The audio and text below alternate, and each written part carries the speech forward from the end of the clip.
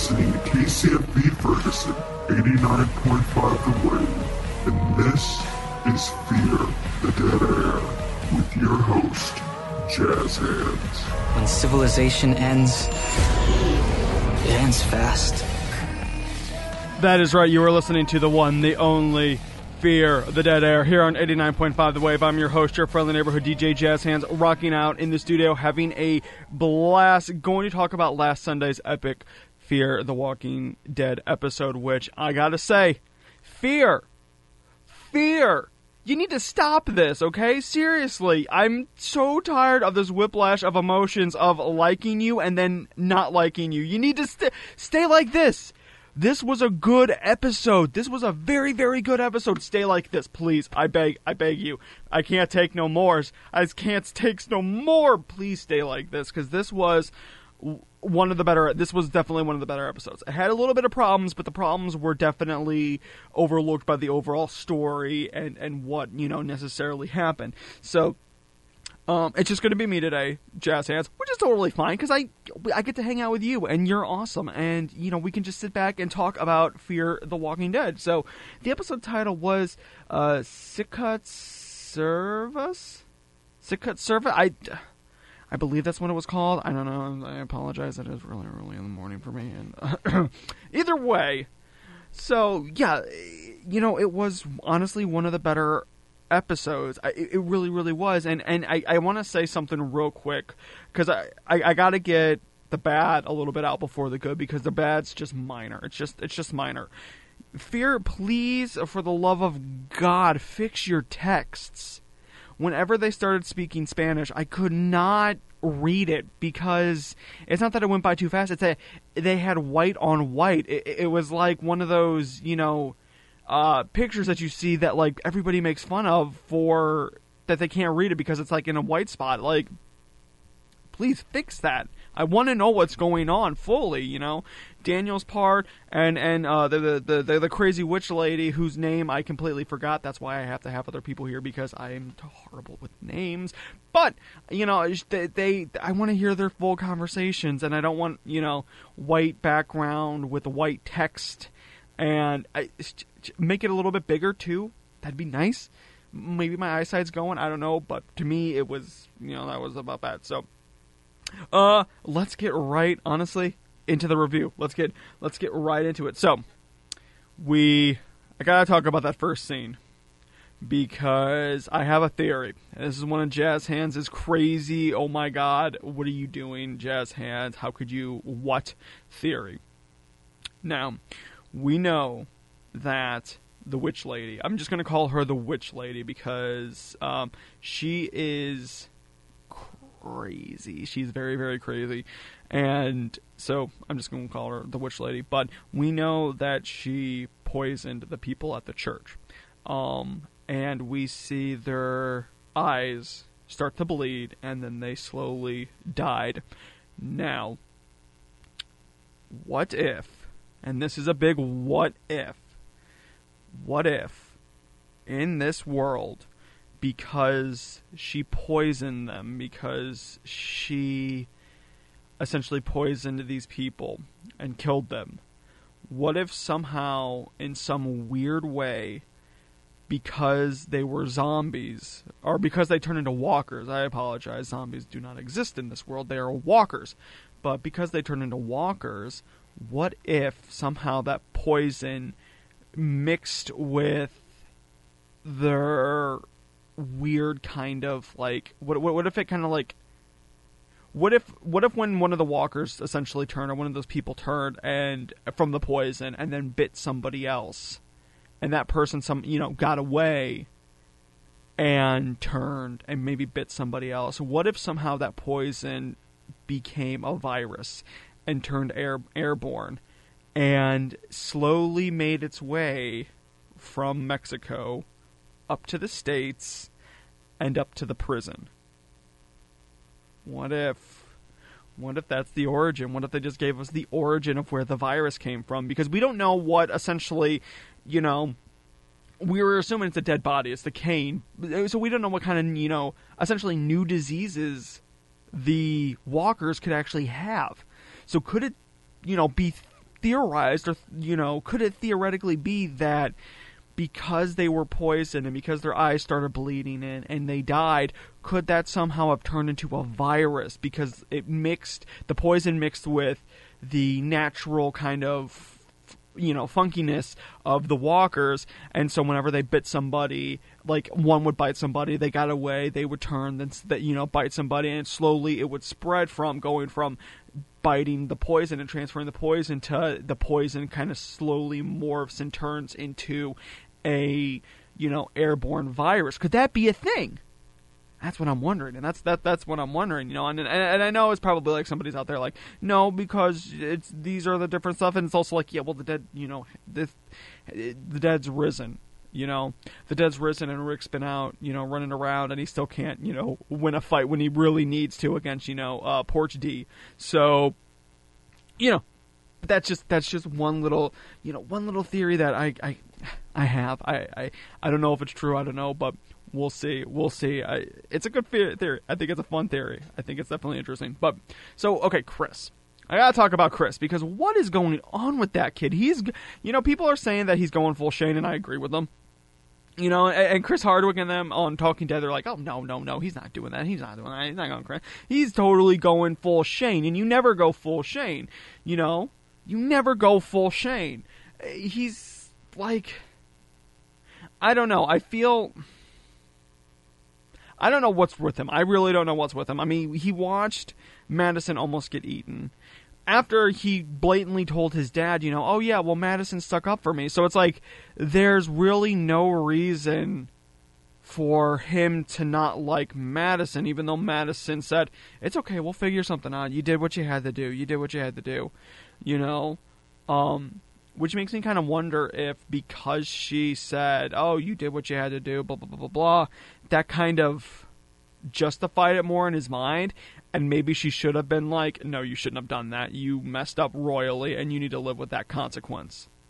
And that may be what's going on with him. He's starting to kind of go into this weird sociopath, serial killer type mentality, or, this weird mindset, and then because he's not taking responsibility, I guess, for his actions. And you could justify it. Like, honestly, if Chris was just like, he pissed me off and I killed him. It's kind of one of those things where it's like, well, that's not sociopath. I get that. I understand that. Okay. But still, I mean, and the fact that he, there was no real reason for him to sit there and watch Madison almost get eaten. And then what was up with him threatening Alicia? That was just, like, really good way, Chris, to prove your point that you're innocent. Really good way. Like, hey, no, I didn't do that. I would never do that. I would never do that. If you tell anybody, I swear to God, I'll hurt you. I don't want to hurt anybody, but I swear. Like, Chris, dude, you need to stop. I'm imagining him like Smeagol. Or what's his face from Lord of the Rings, my precious. Like, I'm imagining him like that. Like, there's two Chris's. There's one that's like, hey, Madison stuck up for me, and I want to protect my family, and we've gone through hard times, but I want to try to do more, and I want to try to prove myself. And then there's the other one that's just like, I like to watch people die. I like to watch these walkers die, and I've secretly hated Madison for a while. And so it's very, very bipolar, I guess, of him. And I'm wondering where he's going to go. I'm wondering what his whole deal's going to be, because it doesn't help your case when you walk in to the people, essentially, that you almost watched die and threaten, and stand over their bed with a knife. I was actually, though, kind of hoping that there was going to be a scene where they're like, what are you doing? Get out, instead of him being like that, like, oh, no, I was just looking at the knife. I swear, I wasn't doing anything. I know it looks bad. I apologize for earlier. I swear, because honestly, that would be, somehow, if it was a zombie apocalypse, knowing my luck, I would accidentally, something like that would happen. I'd get accused of something, and then I'd be walking around and be like, oh, cool, look, a knife, and then, scare people. So, that just the dumb luck, that would be my, thing. And so I was kind of hoping Chris would just be like, oh, no, I didn't mean to do that. I didn't mean to do that at all. But yeah, I don't know where he's going. I don't know what they're going to be doing with him. He's interesting. He's definitely he's definitely a complex character, and I'm interested to see where he's going. And I actually kind of retract my statement earlier. I still think it might be true, but I think it's going to be one of those things where we're not looking at the evolution of bad guys. We still very well may be. But we're looking at the evolution of how normal people essentially kind of go crazy. And so maybe they'll go bad, but they're definitely going crazy, especially with Chris and from Nick's episode.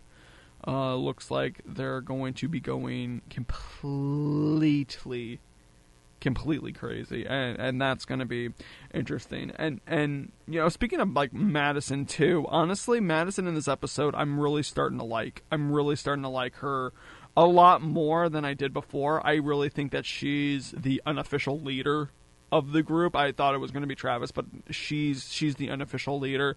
She's the one that kind of takes control. She's the one that will kind of come up with the plan. She still needs refining. She's no Rick Grimes. She might be a Grimes, or Andrea's sister or cousin, or she might be related to the group, and we might find that out at some point down the line, way down the line. But we'll see, and I'm kind of hoping that at some point we do get their backstory, because it's getting to the point now where I am invested in these characters, and I do want to see what happens. I'm starting to really like these characters. They're finally starting to be fleshed out, and apparently Fear the Walking Dead loves to kind of contradict me, which is a good thing. Let me just tell you that. It's a good thing. Let me just get that completely clear. I like that it's contradicting me, because I heard that they were going to be having the end of the season next week. That's what I originally heard. They said that on TV, and I went, oh man, season finale? Really? This soon? Nothing happened. This is a mediocre season at best. Why? Because nothing really, a lot happened, but nothing really happened. Well, a lot happened, but for a part A of a season, not enough happened for an entire season. But it's the mid-season finale next week. I don't know where that came from. It must have been maybe a typo, and they just kind of overlooked it or something. But we're getting a mid-season finale, so let me clap my hands. Good job. I'm really actually quite excited now, because this is a good start of a season, and I want to see what they do with the rest of it. And I'm wondering if they're going to space it out to where we're going to get the summer break, and then we're going to come back maybe in September or August and continue with 7-8 more episodes, and then lead into The Walking Dead, which I'll be fine with. And then we get The Walking Dead, and then we'll have Fear right after that. So instead of having that weird season like I talked about, where it's going to be season 1 comes before season 6 of Walking Dead, season 2 comes after season 6 of Walking Dead, and then season 3 comes before season 7 of Walking Dead, it's going to be season 2 part A comes after Walking Dead, and season 2 part B comes before Walking Dead. So I'm actually quite excited, and I'm glad, because now we're going to have those fully flushed out characters, and I'm happy. But yeah, Madison definitely has changed quite a lot. She's become such a stronger character in my mind. I am starting to like her, and I do like that. I do like that as a leader. I guess Travis did kind of call her out, to where it's like, oh, you're saying we need to be united, but then you're flipping out on Chris after I've helped Nick and everything like that. And so it's kind of actually, the more that I think about it, really kind of fun. And I am liking where it's going, where instead of Rick Grimes' group, where they're tight-knit, all they have to do is look at each other and be like, okay, I got you. I know where you're coming from. I know we're gonna take this place. We're gonna fight. I can tell it in your eyes. We're gonna fight, and we're gonna kill every single person in this place. There's a lot of internal struggle that goes on within this group, and that's actually quite interesting to watch, and that's something that we haven't really seen too much of in The Walking Dead. This internal struggle, and I think it might be getting there, especially with season 7, and I kind of hope it does get there, because I still think Rick needs to kind of pay for what happened, both with what happened with the Saviors and Negan, and with his own group, maybe not trusting him as much, being like, you got us into this battle, and look what happened to it. Look what happened to us. So, but yeah, Madison's definitely coming kind of into her own, and I'm really starting to like her as a character much more than I ever have before. And Travis, I don't know what's gonna happen, and that's kind of nice, because I don't, predictions. I only have my predictions, but there's so very few where it's like, I don't know where this is going. And I'm happy about that. I'm really actually happy about this. This show's finally starting to really take off for me, to where the complaints are getting less and less, and this is how you do it. Maybe the only other little complaint I have is that it did seem very season 2-ish. Of The Walking Dead, I should say, not of its own series, because let's face it, you pull up into a gate, you meet, a nice old person that, will feed you and do stuff for you, and then it turns out that they have walkers hidden away because they still think that they're people. The only difference is Herschel thought that they were just sick, and this witch lady, thinks is the next stage of evolution. She's Magneto, essentially, with the walkers. So it still felt very season 2 of Walking Dead, and I definitely see those parallels going on, and I kind of hope they steer away from it just a little, steer the boat just a little bit away this way. But yeah, it's starting to pick up. So I mentioned Nick before and how I'm kind of worried about him, and Nick and Ophelia, honestly, I think there might be something going on. I think that there might be something kind of going on between the two of them. He's been nothing but, nice to her, and she's kind of been apprehensive. But then, they had that little moment, where they went and prayed to Ophelia's mom who passed, and that was actually a really, nice scene. And damn it, I ship it.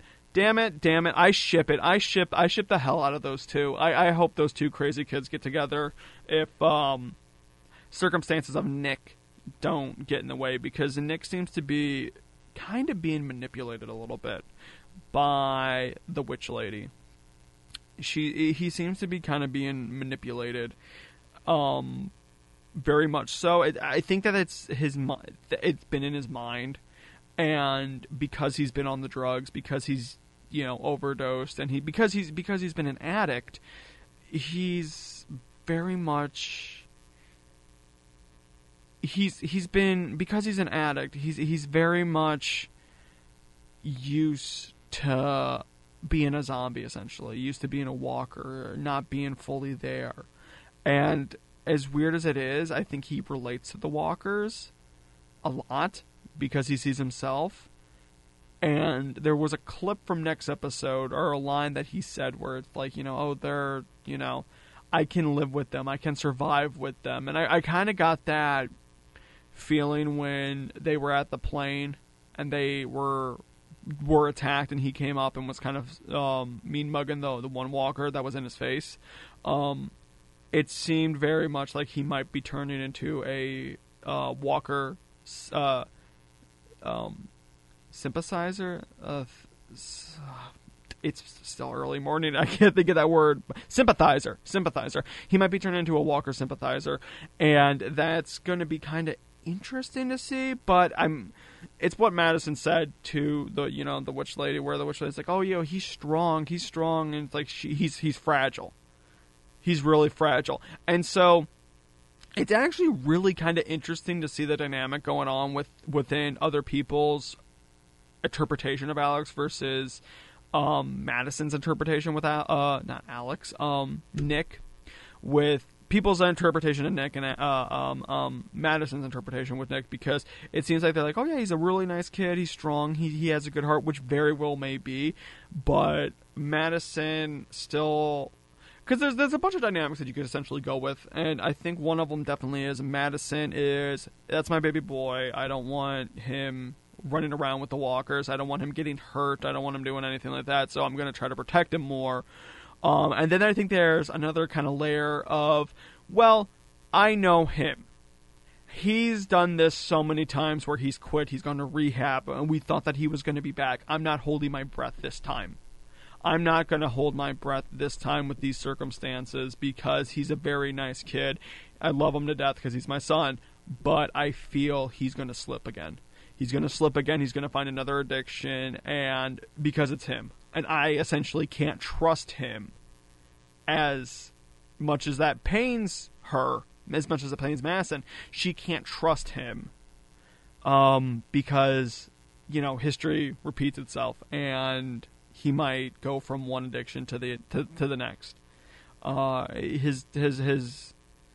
His days might be numbered. Of course, I could very well be wrong because I do like him. I think he is a nice character, but that might be the whole point, and that's where it's interesting to me, and I'm actually having a lot of fun with it, where I don't know what he's going to do. He might start using again. He might go crazy. I mean, he had that mental breakdown in the church where he was staring at the owl, and it's like, you know, well, when was the last time you were in church? And, you know, this all happened, essentially. So I'm interested to see, and it's interesting. It's very interesting, and I hate that almost every episode I'm like, oh, I think he's going to start going back. I think he's going to start going back. But I guess that's kind of what they wanted you to do, because that's maybe what families of people who, you know, use drugs and stuff, substance abuse and stuff like that go through, where somebody could be clean, but you're still worried that one slip and they're back into their old habits. And if they're doing that, that's a really good job. Really good job, Fear. I applaud you like 100%. But I think the crazy witch lady is definitely manipulating him into feeling a certain way towards these walkers, and slowly but surely it could be an act. He could know how crazy the witch lady is and, you know, be fine, but, you know, I have no idea where they're going to go with Nick, and that's gotten me excited. Now, I will also say this. One thing that I really liked about the episode is that this was, and I hate, this is going to make me sound like a complete monster, but I liked that they kind of had kid walkers being killed. I liked that a lot. I really, really liked that, because essentially in a horde of walkers, we've only seen adults. But, like, realistically, there would be adults, children, teenagers, everything. Everything would be walkers. And I kind of want it in The Walking Dead, and I definitely want it more in Fear. I want to see a herd of walkers. I want to see the dangers of having to deal with grown-up walkers versus kid walkers. I want to see that kind of dynamic play out, and I know that's kind of bad of me to say, but it'd be interesting, because we're so used to, you know, oh, there's a big one, but, you know, you gotta watch the ankle biters, and I want to see that, you know, in a horde of zombies, like, or in a horde of walkers, I should say. I keep slipping up and saying zombies, I apologize, but, you know, in a horde of walkers, if you're boom, hit the head, boom, hit the head, boom, hit the head, and then the kid comes up because you're looking at the zombie, you know, walkers. I apologize. Because you're looking at the walkers, you know, coming at you. You're not going to see a little kid all of a sudden sneak by and just all of a sudden bite your leg or something like that. So I'm interested to see where.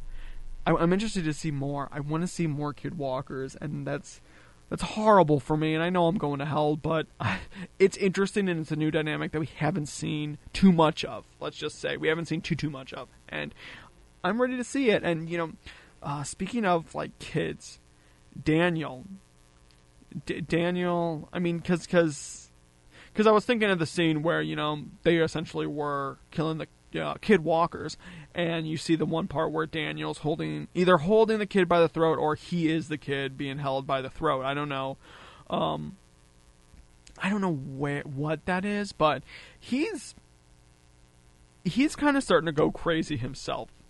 Chris, Nick, and Daniel are the three characters that are, in my mind, the most mentally unstable. But Daniel maybe more so in a right way, to where I think he has seen the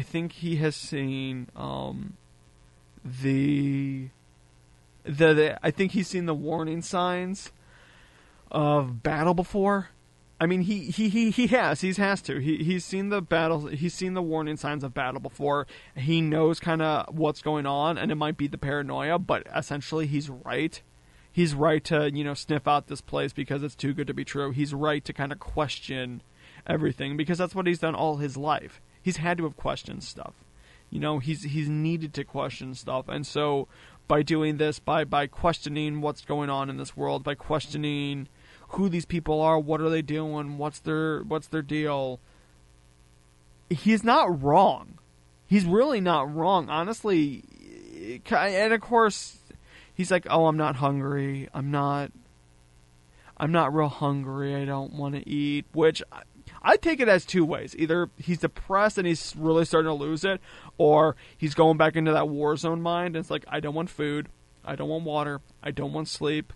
I want to fight. I want to be in battle. Or he's getting that uneasy feeling like the calm before the storm before a battle that he's probably faced. And, probably he's had to kill kid soldiers before or slaughter villages or who knows what he's done.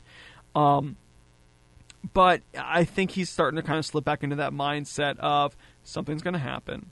There's this crazy, crazy witch lady that's doing all sorts of stuff, poisoning people. She's feeding dogs to walkers. I'm ready.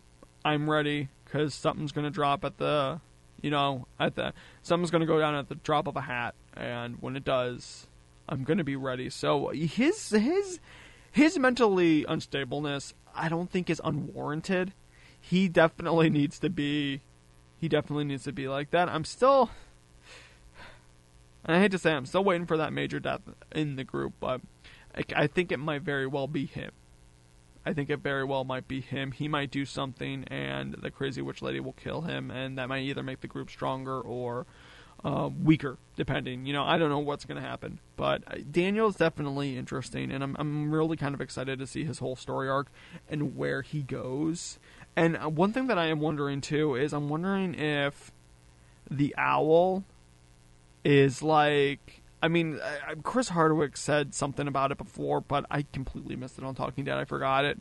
But I'm wondering if that might have been a symbol he has seen in the past that meant it's a certain group. Like, I'm wondering if the Abigails, or at least the witch lady, was a part of a very bad group, and because he saw the owl, he knows something.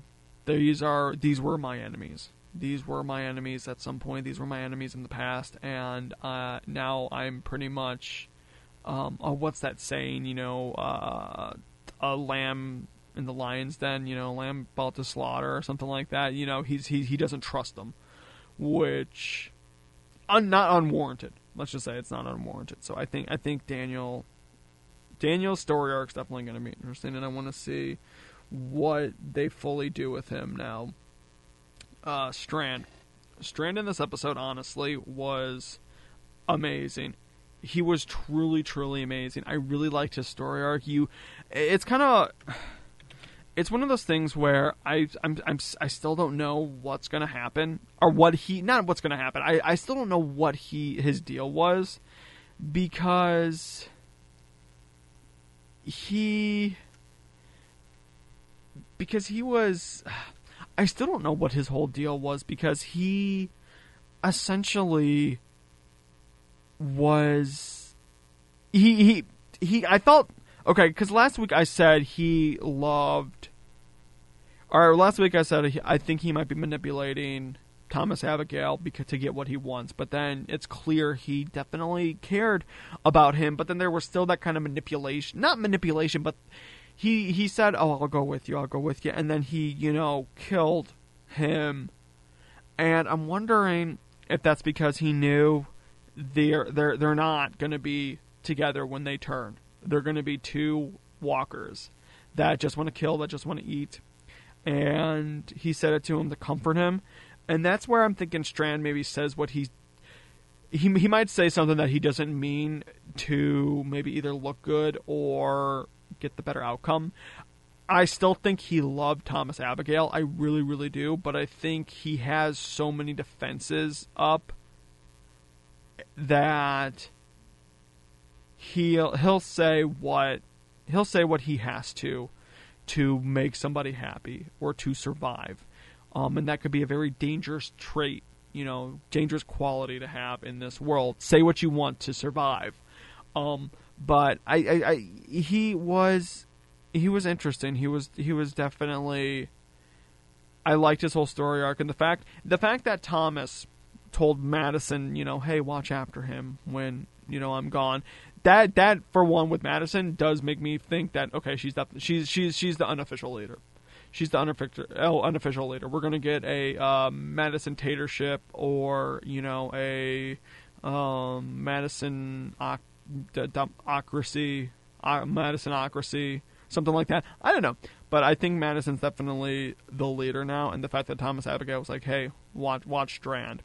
And honestly, I think because of with Travis and everything, I think that Madison's right-hand man, Strand, I think the two definitely see eye to eye on some circumstances, and I think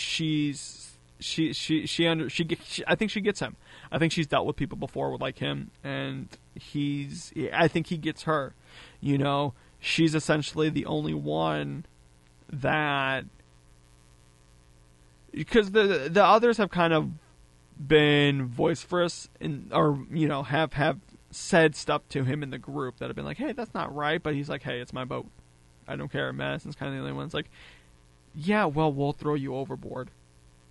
So she's the only one that's kind of, she still submits to him because it is his boat and they do need him for Mexico for the grand scheme of things, but I think he thinks that if need be, she's more than willing. She doesn't care about anything to help her family survive. She will kill him.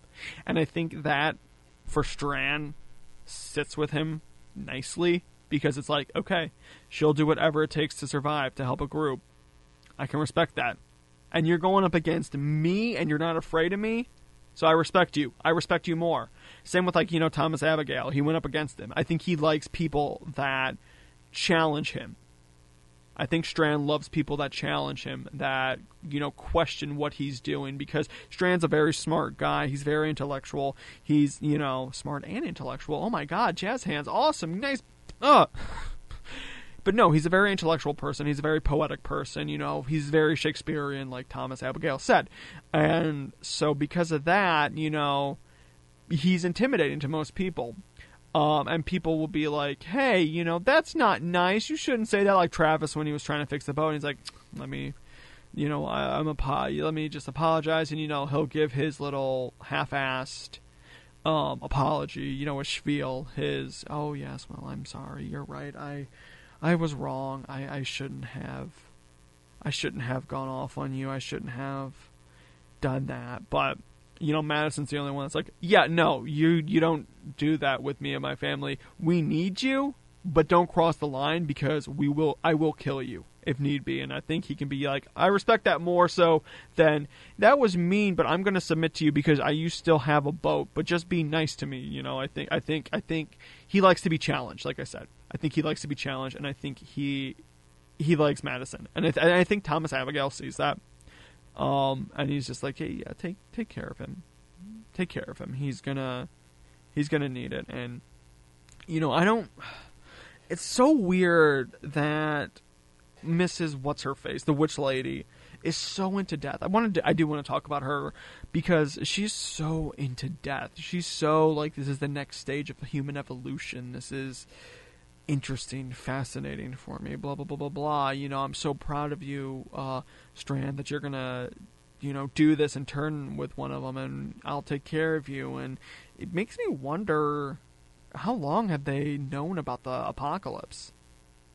Like, could she have somehow, I'm not saying that she created the apocalypse, but could, like, the apocalypse have essentially started in Mexico, and they kind of got it under control for a while, and then one got out, and then it just spread like a plague, like a wildfire when stuff happened. Like, that's what I'm wondering. I'm wondering the more, science behind it. And that's where I'm saying, AMC, if you want to have a quote-unquote Walking Dead television universe, like the cinematic Marvel universe, Fight the Walking Dead or kill the Walking Dead. Have it be the military side. See really not just the person's perspective, but get those. Because if I was to do that, it would be interesting because it would be the military's perspective, and it would be it would be interesting because you could play it to where you might not see a walker till season finale, and all it is like, well, we've been getting weird reports of stuff, what's going on, and have, a guy from the military tracing in stuff, and then at the end of the season, you don't just see a walker, you see, like a couple walkers coming, and then that's where the fight starts, and then maybe at the end of season 2 or midway through season 2, that's when the napalming of every major city happens. We'd get the military's aspect of things more so than the civilians' aspect of things, so leading into it, and then, waking up in a coma a good couple months later, 2 months later, I believe, and going like that. But AMC, I'm here. Your friendly neighborhood DJ JazzHandss. I'm here, and I'm willing to talk. I'm willing to talk and make a deal. Let's get this thing on the road. But no, so the witch lady, like, I'm wondering what her whole thing is. I think she's very manipulative, especially towards people she can manipulate, like Nick. Because notice she hasn't really done anything, but she was in a lot of she was like the main focus of the episode. Every other scene she was in. But I mean, she definitely manipulated Nick, and she is going to manipulate Nick. And that's where I think it's going to happen in the future. I think she's going to manipulate Nick, and Nick's going to be, because he might be such a nice guy, but an addict, be like, oh, well, this is one of those things where I blah, blah, blah, blah, blah, blah, this, that, or the other. I'm going to follow her because she's the only one that's making sense in this world now. And then, to Daniel, I think Daniel can see how dangerous she really is. I think Daniel definitely sees how dangerous she is, and that's where he's worried, and she knows it, and she's kind of puffing out her chest now to him. Like, hey, I don't care if you know what I've done and what I haven't done. What are you going to do? Your family's safe here with me. You cross a line, I'm kicking you out. It's the same thing with the boat. It's the exact same thing with the boat, but the town. And that's where I'm interested to see what's going to happen. And predictions for, next episode. Like I said, I think Nick's going to go crazy. I don't know if it's him actually going crazy or if he's just, hey, let's see, I'm going to manipulate this woman to protect my family, give her kind of what she wants, and we'll take this place. I kind of hope they take the place.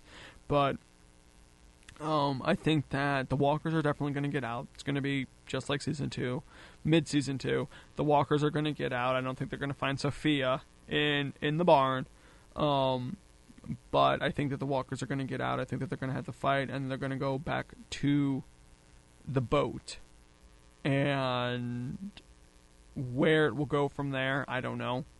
They could either travel around on the boat again, looking for a safe place. They could actually go inland more, in Mexico, jumping around from place to place to place, looking at what's going on down there. Maybe try to get back into the States. Alex, I think, is definitely going to be trailing them, although how she's going to get into Mexico with how much high security it is beyond me. So that's where I'm thinking they might go back to the States, because I don't think we're done with Alex yet. I think she's going to become a main character with the group, or she's going to be the main antagonist that's chasing the group to kill the group. But I don't know what's going to happen. I really don't know what's going to happen. It's going to be definitely interesting. It's going to be very, very interesting, to say the least. And that's where I'm excited. That's where I'm fully excited to see what happens. And you're doing good, Fear. You're doing good. I will openly admit you're doing very, very good. And I'm really starting to like the series, and I'm proud that I'm starting to like the series. I'm proud that you're really starting to make me care. Could have done a little bit better, and it's not what I wanted. But you're getting me into it. You're getting me hooked, and I appreciate it. And I'm excited for the mid-season finale, and I'm excited for Part B. I'm excited to Part B and see fully where this goes. So either way, thanks everybody so much for tuning in. I had a a super big blast. It's been so much fun, but thank you for tuning in, and I will see you next week.